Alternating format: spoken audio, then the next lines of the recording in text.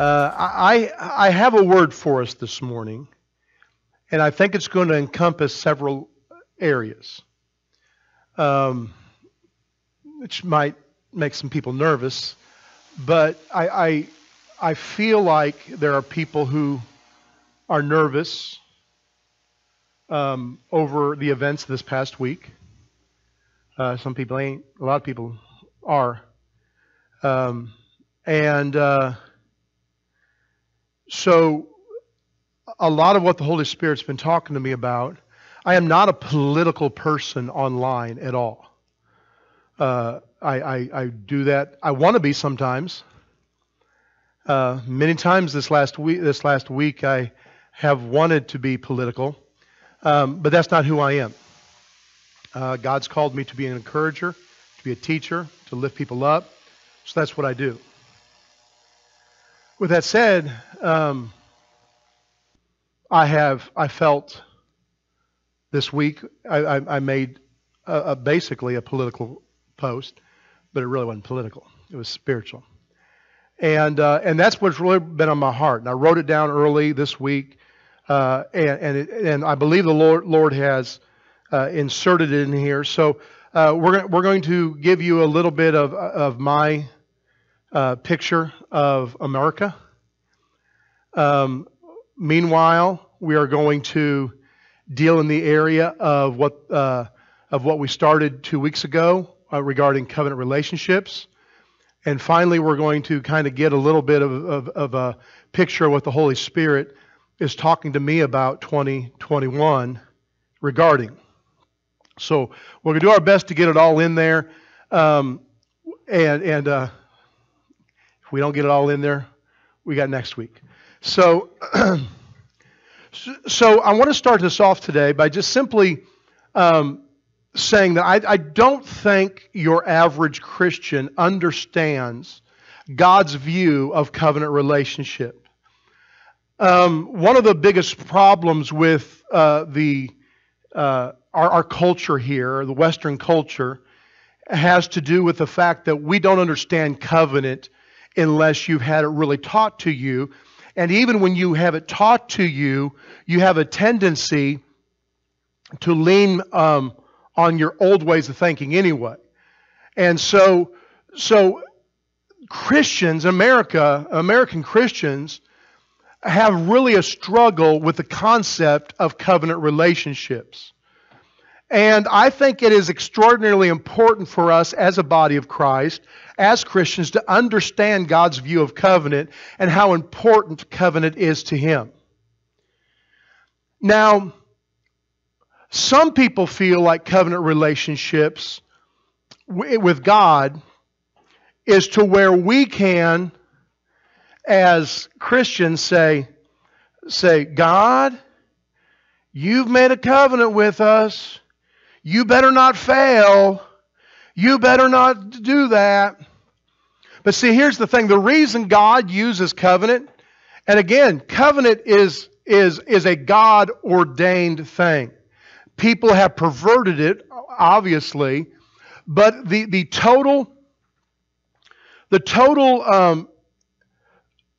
way covenant relationships were in America before the white man came to America. It's in every nook and cranny around the globe, covenant relationships. That means that the starting point of covenant was way back there during one man, one woman, at the very beginning of time. You follow me on that? So covenant is a God-given idea. Now, why is it so important to God that we understand, or that there's covenant? Now, it's not so that we can hold Him and force Him to keep His word. Now, I mean, some of y'all going, so we can't force Him to keep His word? You don't have to. He's God. He tells us in Scripture that I'm not a man that I should lie. I'm not the son or a son of man that I should repent. So God's not up there saying, no, listen, I'm going to come into a covenant relationship with you so that I have to be held to an agreement. When mankind understands covenant relationship, then we understand the mentality, the mind, and the heart, and the life of who God is. I want you to make this very clear. That's why He operates inside a covenant. Is because us on our own, we can't understand how God operates. Us as Americans, we see people get selfish and try to break contracts and try to try to find people who are men of their word, right? And God, God is a man of His word. His word is forever settled in the heavens. Say forever settled.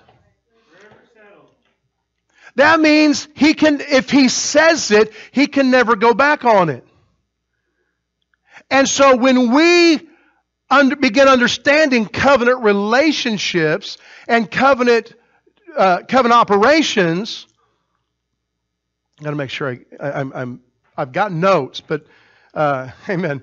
When we begin, at that point, it's the starting point of us really understanding who God is.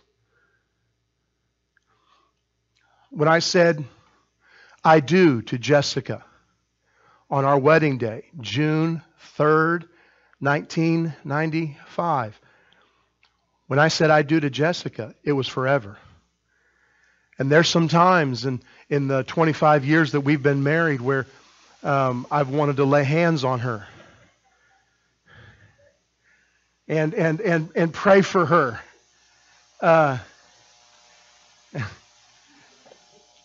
There's time, it hasn't been all rainbows and unicorns, though, it's been good. I enjoy her, she enjoys me. But there's never been a time in 25 years that I've thought, I'm out of here. And again, I'm not picking on anybody, because I do believe God has allowed people to do that for their because of amen. I'm not picking on that. I'm just simply saying, when you understand covenant relationship, you understand that you ain't backing out.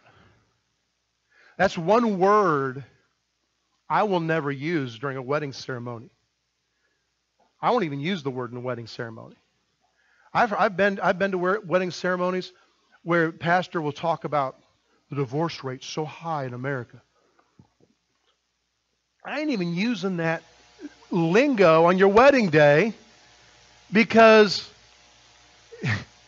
I don't even want to bring that thought pattern into it. I want to bring thought patterns of covenant into that relationship. That what you are doing here today is that you are entering a covenant between God and you and your mate. A threefold cord is not quickly broken.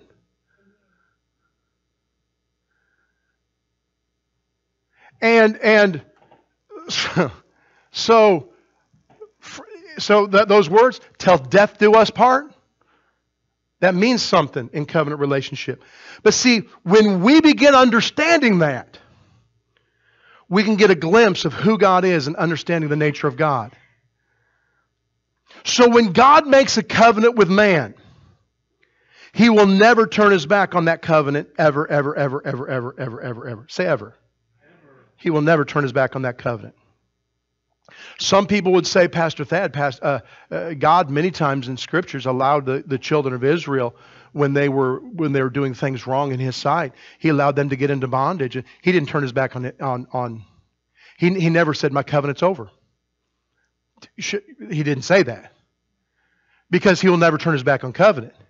Matter of fact, He'll stand at attention. He stood at attention for over 400 years while the children of Israel were in bondage in Egypt, waiting for them to call on the covenant, and they didn't do it until 425 years had passed, and then finally they were like, all right, We're miserable.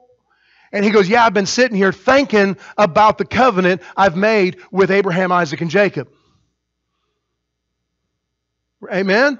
He never turned his back on covenant. Whenever they got things straightened out, where was God? Ready to move things back into position. That's why we're sitting here, 2,000 years later? More than that?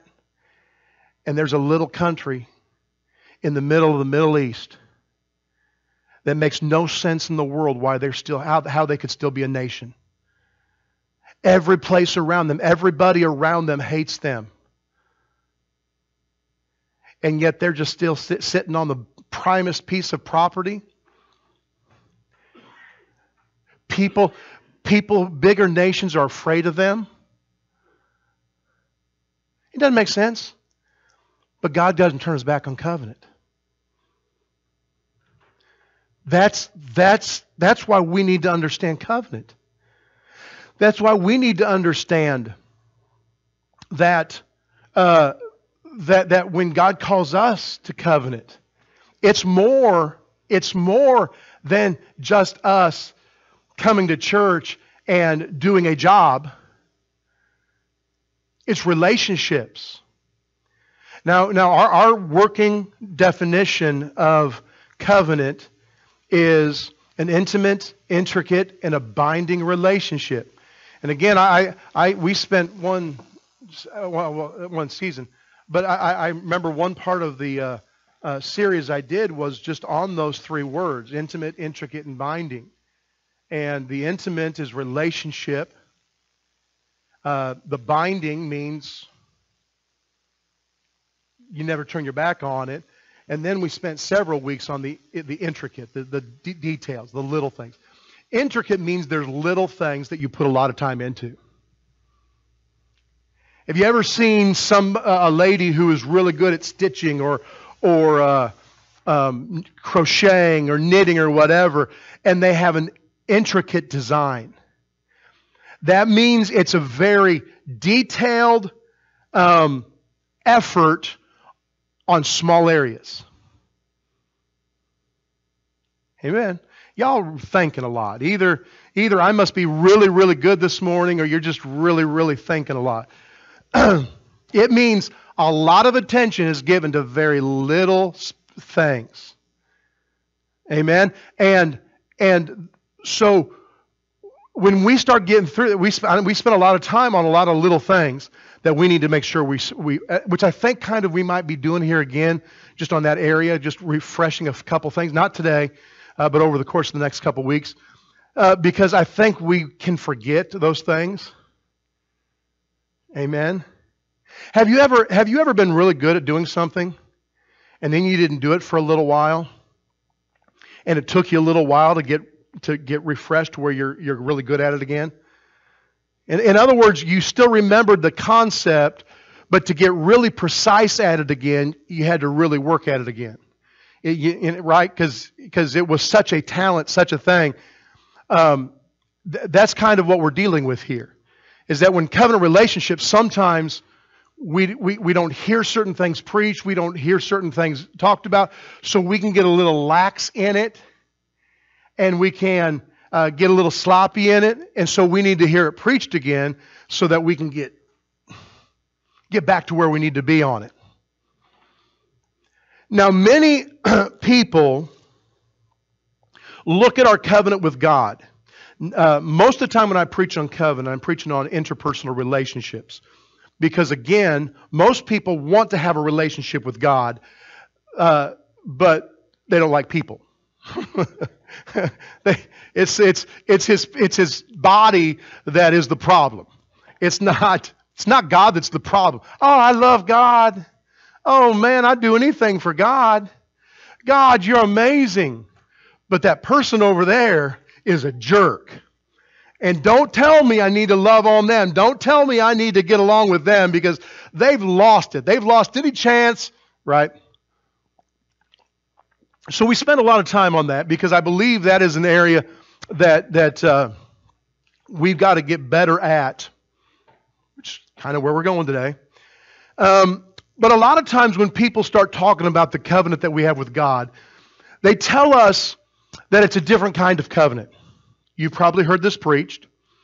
That the covenant that we have with God is the kind of covenant. Matter of fact, I've got a book back there that I started reading once because I bought it because it said covenant. And I was like, I like that book.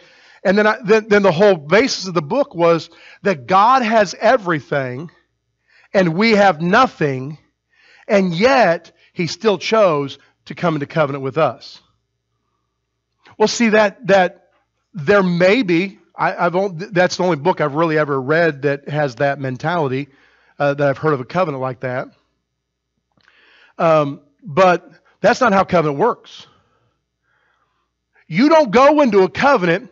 A covenant is not an intimate, intricate, and a binding relationship between two or more people that unites one set of skills, one set of strengths, so that they both now have that set of skills. It is uniting your strengths to eliminate your weaknesses. And that's where most Christians miss it. That blows their brains out.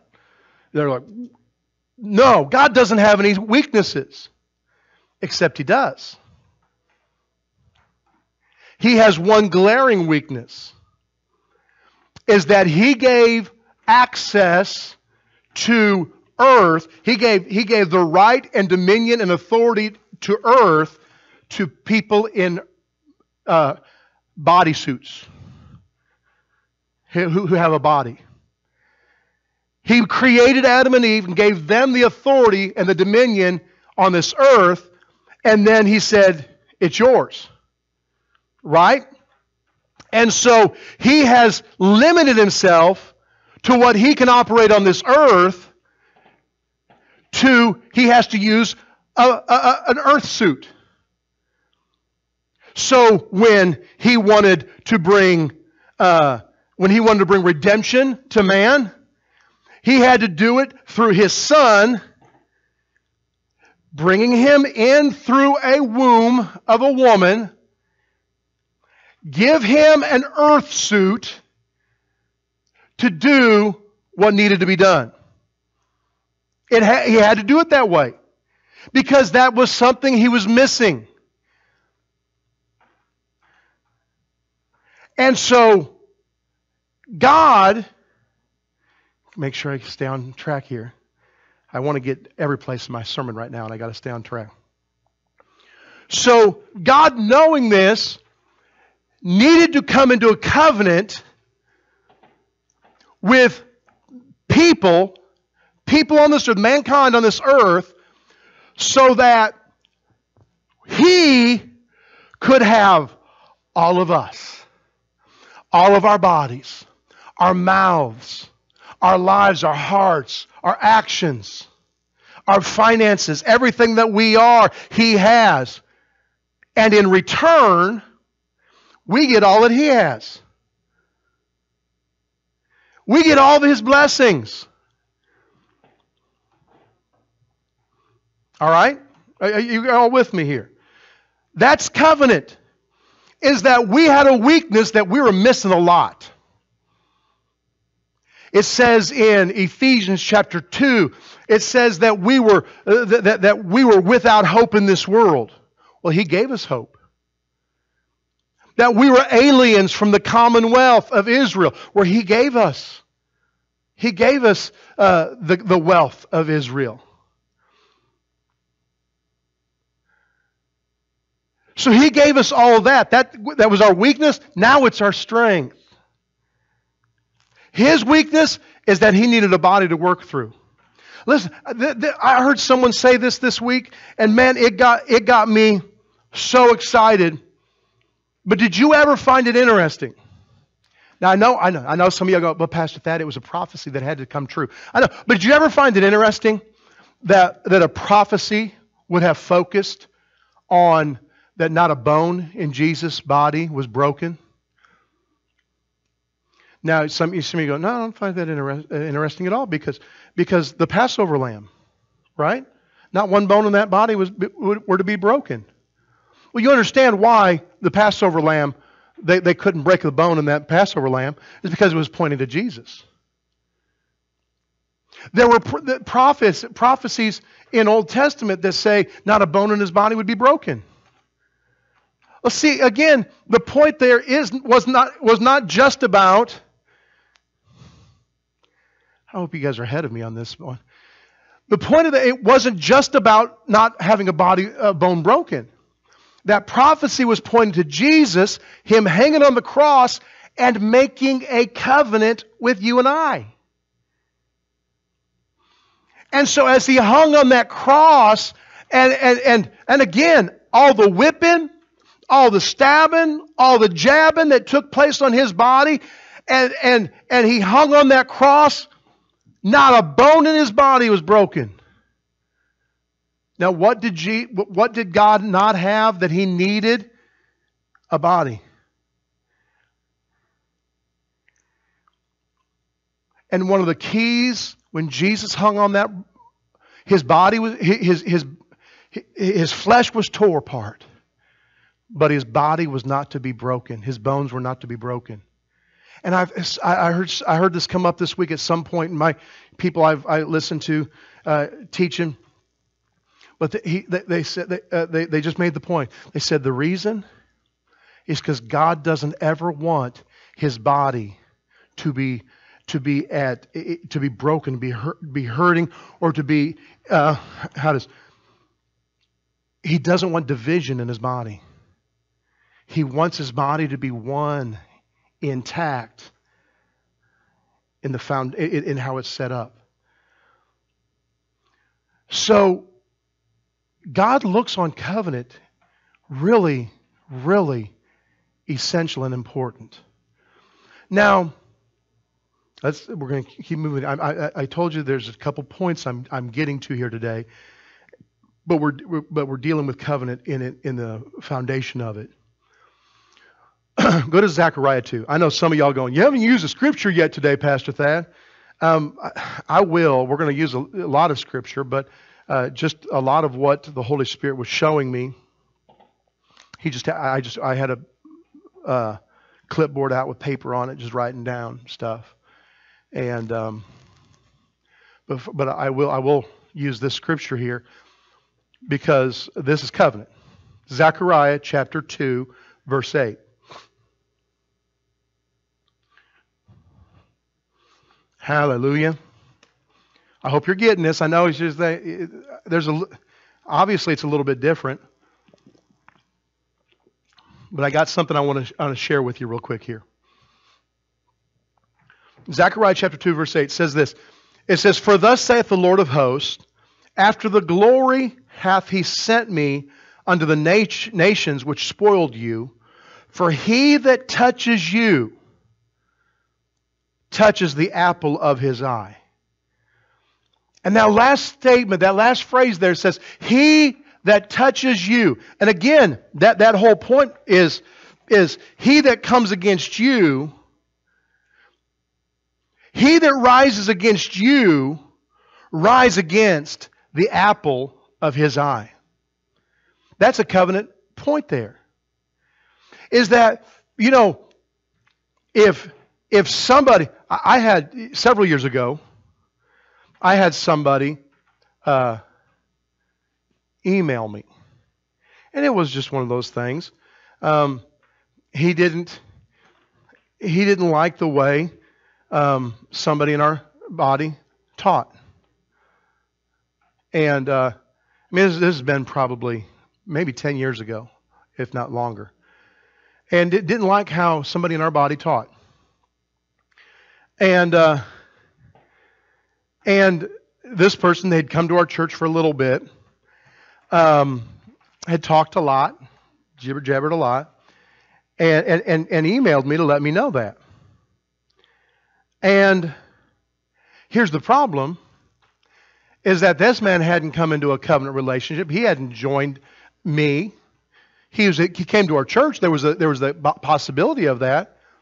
But he had just jabbed at somebody I am in covenant with.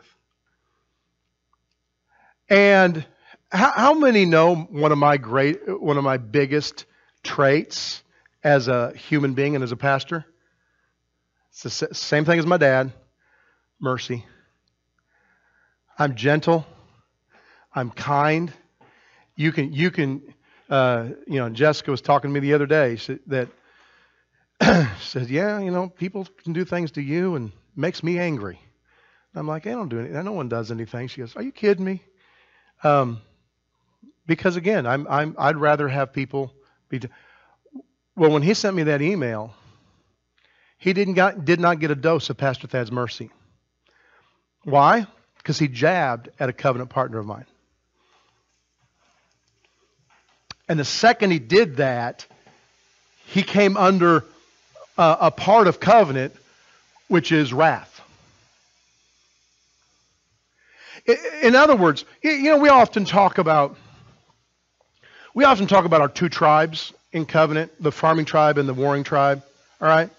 Now, if they're in covenant relationship with each other, and this farming tribe has had a lifelong opposition kind of down the road of a farming tribe that often likes to try to come and mess with their crops or whatever, because they want to be that tribe down the road wants to be the farmers extraordinaire. They want to be the ones that writes the Farmer's Almanac, right? They want to have all the glory, and so they like to come and mess with them.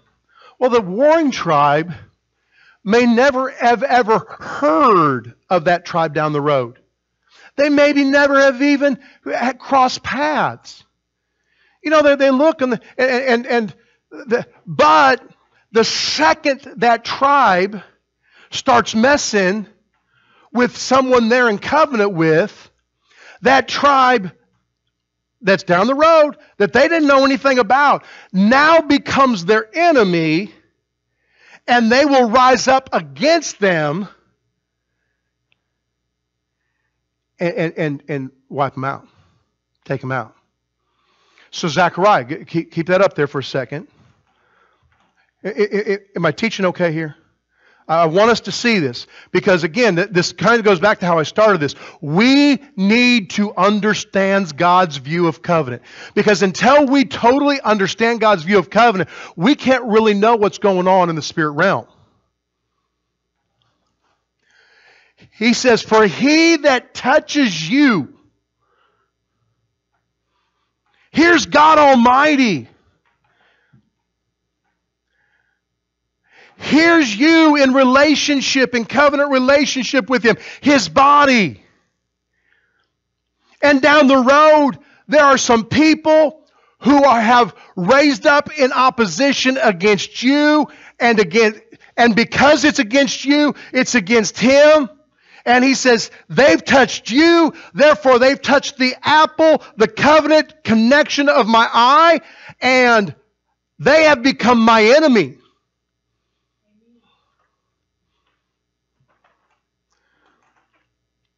And I am a covenant-keeping God who keeps covenant to 1,000 generations, and I have not forgotten that covenant that I've made with you. Therefore, those that touch the apple of my eye have become my enemy.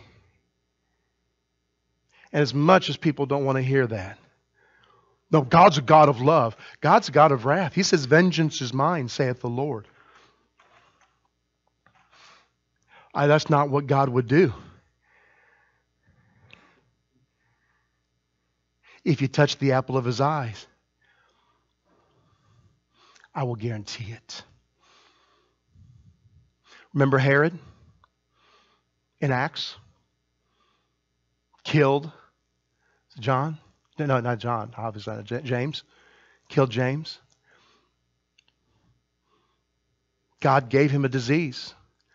Now, why? What was His purpose? To see him changed. Just the same way as He struck Paul blind. Paul changed. Herod didn't. Herod died.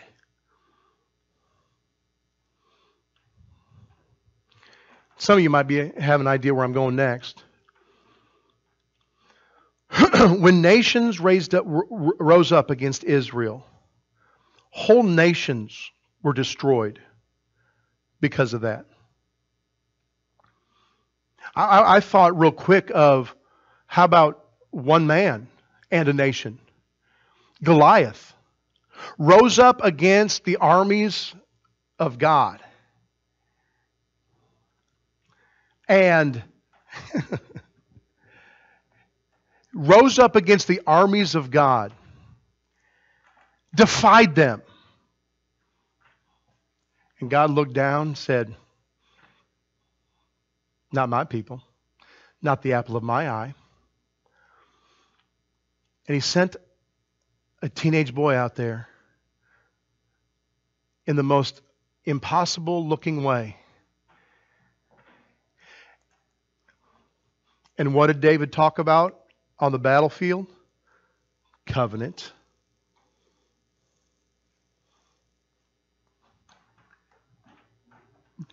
He brought up covenant, the covenant I have with my God.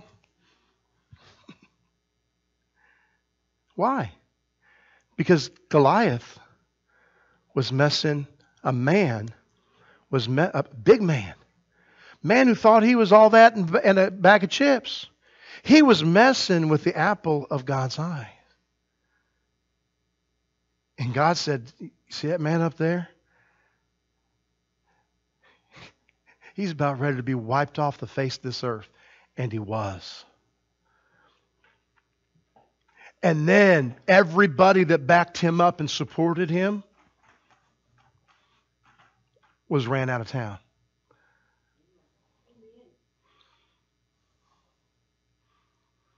And I said a lot of that to say this. And this is not my end. Maybe it is. I don't know. We need to hear this. I'm a pastor. I'm not a prophet. I'm a pastor who the Holy Spirit allows me to see things for your sake. And I believe the prophets, therefore I'll prosper. And so it is important for me to know what's going on in the spirit realm. And when the Holy Spirit speaks it to me, again, I'm not a political person. So I don't like preaching political things up here at all. But I'm going to tell you this. America's foundation is a foundation based on covenant with Yahweh.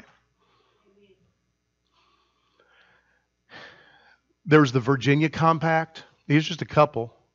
The Mayflower Compact. There are other compacts, other agreements. There are agreements that George Washington made at the beginning of America. And their agreement, I was reading on this, their basic agreement is that we are not coming to America for silver, for gold, or for our names. We are coming to America to further the gospel of Jesus Christ. For His sake, for your sake, for the glory of God, Yahweh, we are coming to America so that the world will be saved. They said that at the foundation of this nation. They came into a compact, a contract, a covenant with Almighty God that says this nation is one nation under God.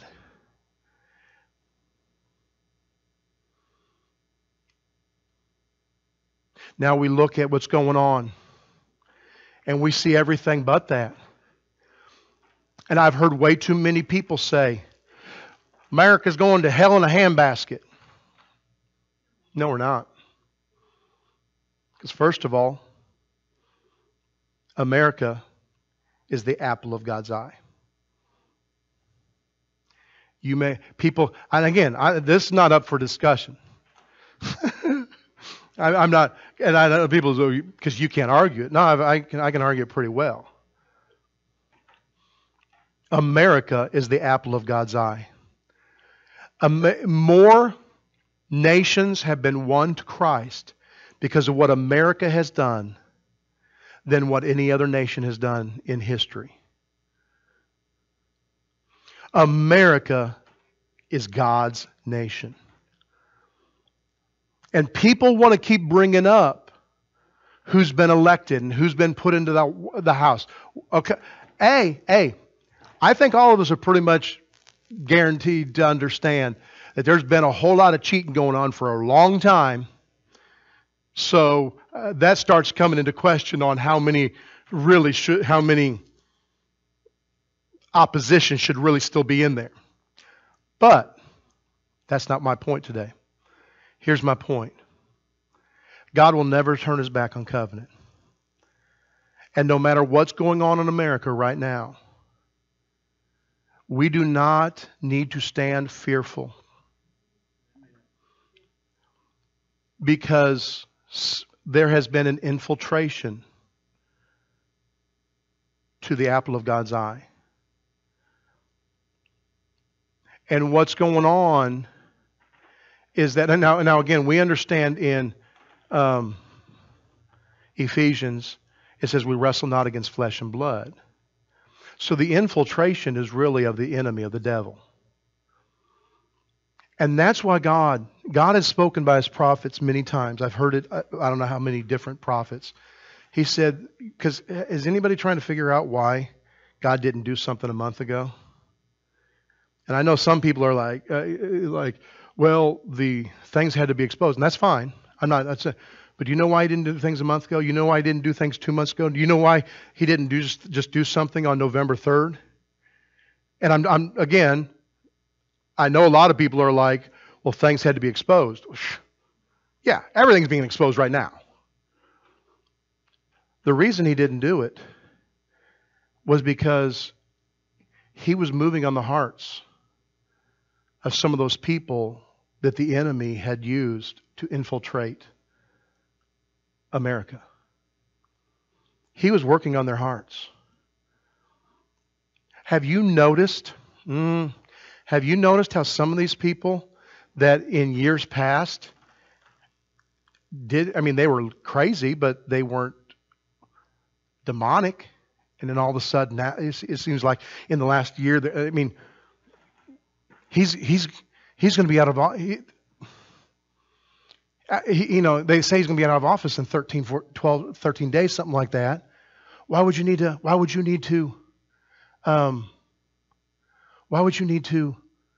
impeach him for 13 days? Here it is because, and I don't care who you are, because he represents Yahweh. And darkness hates light with a passion. Excuse me.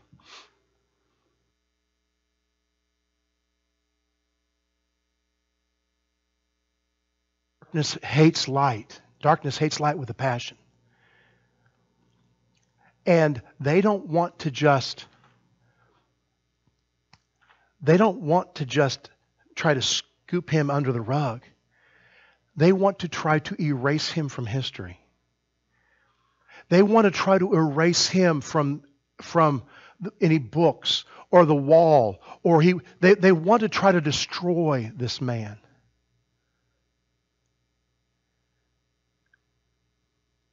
And I don't care who you are. And again, Christians who are having a trouble with Donald Trump because of his past need to really hope that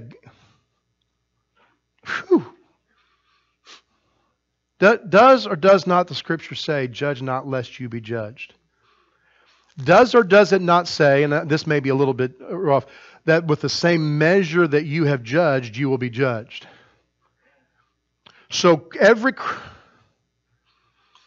Christian that has judged Donald Trump's past and said he can't be a godly man because of his past, the Word of God says that's how you will now be judged. That if you have any past at all, don't tell me that you're a spiritual person now. If you are not allowing another man to change his life and be the man that God needs this America to be, don't tell me that. You have now just said, I don't want to be forgiven from my trespasses.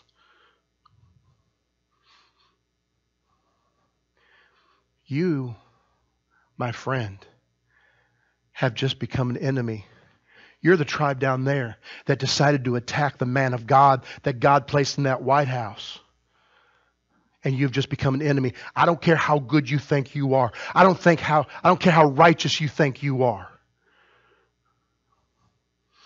I am not a political preacher, but this is not a political situation. This is a spiritual situation. Whew. God has not forgotten about America. We are the apple of His eye. The thing that I did on Thursday and Friday, after all the craziness went on, I've got good news for you. I'm going to save the rest of this message for next week. Because I just honestly don't. I could. I know where I'm going, and it's always put together. But I think that this is where I'm supposed to be today. Just to finish up here.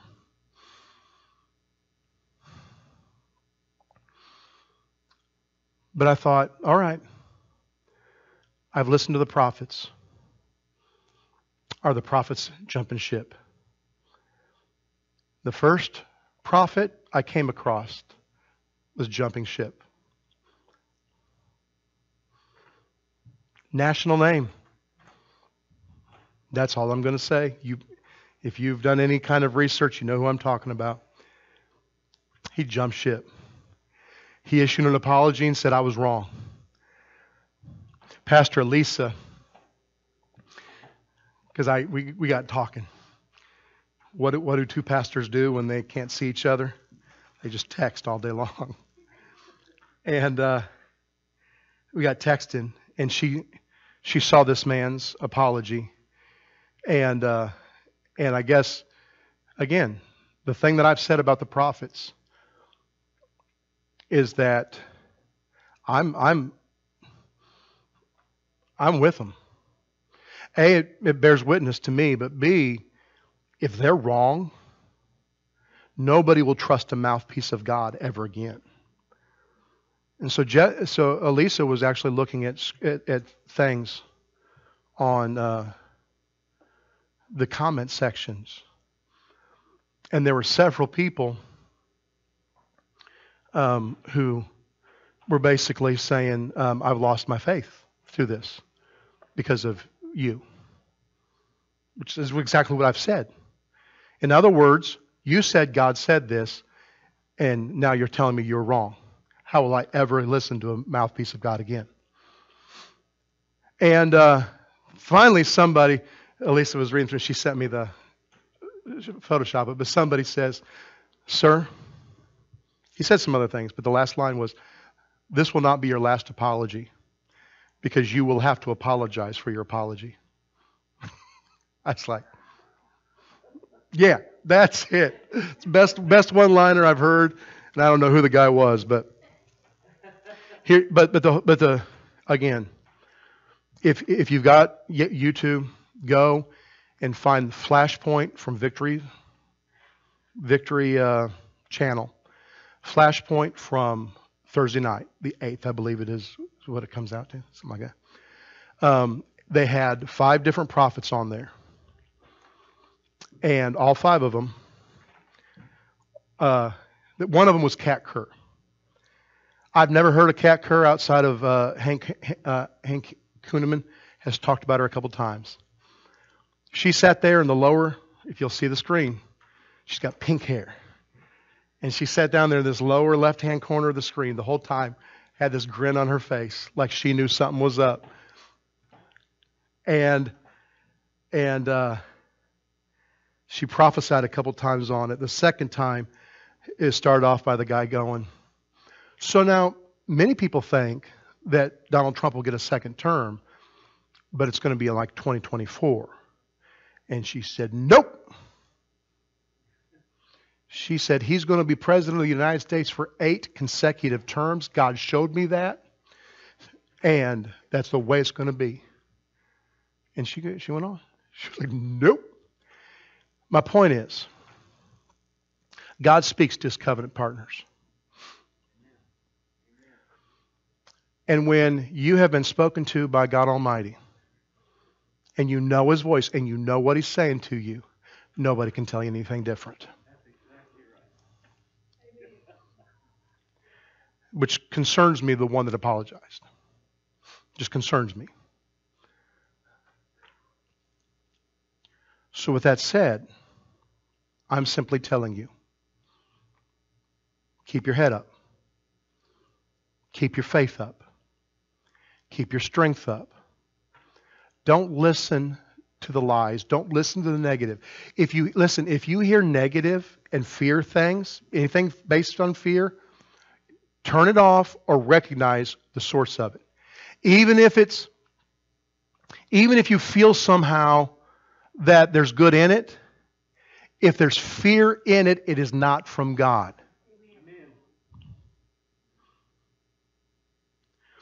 God is a covenant-keeping God, and He has a covenant for America, and He ain't done yet.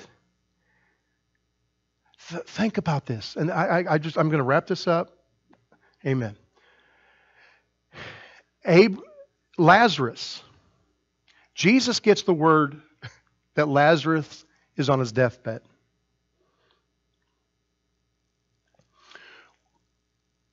Could Jesus have dropped everything, gotten there while he was still on his bed, and hurried up and healed him before he died? Probably, yeah. But it tells us in Scripture that Jesus waited 2 more days before He took off. Knowing that when He got there, He was going to be dead. And it was going to look as bad as possible because Mary, man, I should have read the whole story. Where have you been? Did you not hear that he was dying? Did you not hear? Where have you been? Why did you wait 2 extra days? And Jesus cried. Because it wasn't so much about their hurt, though it was. I believe He didn't like them hurting. But He was trying to figure out why is it too late? Because if I've said something, if I've declared something, remember when He went to the house of the little girl and the mourners were already in full show? What's going on in Washington, D.C. right now is a show. Everybody's out doing this little... See, that's what... The mourners in those days, they would hire professional mourners to come in there and to fill the house with this sadness because of the death. And they would, and they would mourn this loud, just situation because, they've died.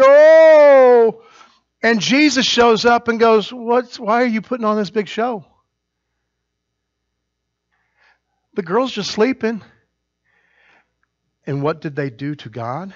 Jesus? They laughed Him to scorn. They started mocking Him. Started mocking the words that came out of His mouth. And He kicked him out of the house. He went in. A few minutes later, this girl's out there eating a bologna sandwich. Listen, I'm not giving you a timetable. I think there's going to be some things come out. I do. I believe there's going to be arrests. I believe there's going to be some things like that coming out. We don't need to fear. God did not make a mistake when He said, this will be a decade of the power of God. And America will be at the forefront of it. Because there's still a lot of Americans who recognize that covenant. Let's stand together. I'm not a political pastor. I listen to political things. I I follow some political people online, but that's not me. I don't do that. But I'm your pastor, and I believe when the Holy Spirit is speaking, especially speaking to me regarding things, that it becomes my job to encourage you. And again, if I think I've said everything today about without fear. I hope I raised your faith today. But this whole thing is going on is the enemy attacking God's covenant people, God's covenant nation. And so it won't stand. It won't stand. Now, one of the things I'm going to get into next week, and again, I didn't even come close, but that's okay, is we're going to get into to what God's wanting to make himself big to the heathen. He's wanting to show the heathen who he is. But the thing that stops him are complacent Christians. It's one of the reasons last year we spent so much time talking about going all in, is because the one thing that will stop or hinder what God's wanting to do is Christians being complacent. And we'll get more into that. And again, one of the things that we're going to bring up, and it's scriptural, so it's not even something that I've tried to twist into it. One of the things is they're complacent in relationships. And so we'll get into that next week. But Heavenly Father, I thank you for your word. I thank you that your word is life, that your word is health, it's peace, and that your word is living.